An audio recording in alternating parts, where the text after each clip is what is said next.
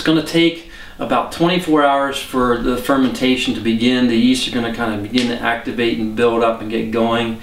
Sometimes it can take longer than that. It can go up to 48 hours. We do like to see it start by that time. If not, then we might look at adding some additional yeast. Every now and then you can get a bum pack of yeast.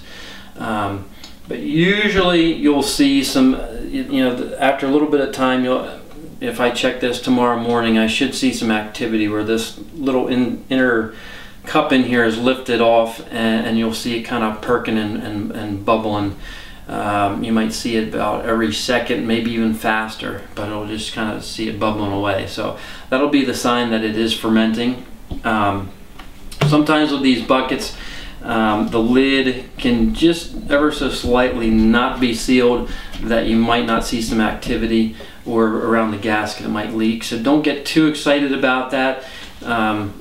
If it is safe to just kind of pull your lid open and peek in, you're not going to ruin it by opening it temporarily. Don't make a habit of doing it a lot, but if you're suspicious that you're not seeing activity and you want to make sure that it is fermenting, you can just pop the lid open and look.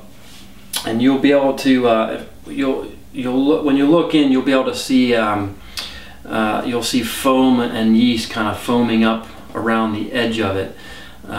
If it's completely clear and you don't see any kind of activity like that, then maybe your yeast hasn't started. But that's a visual sign that it is working. So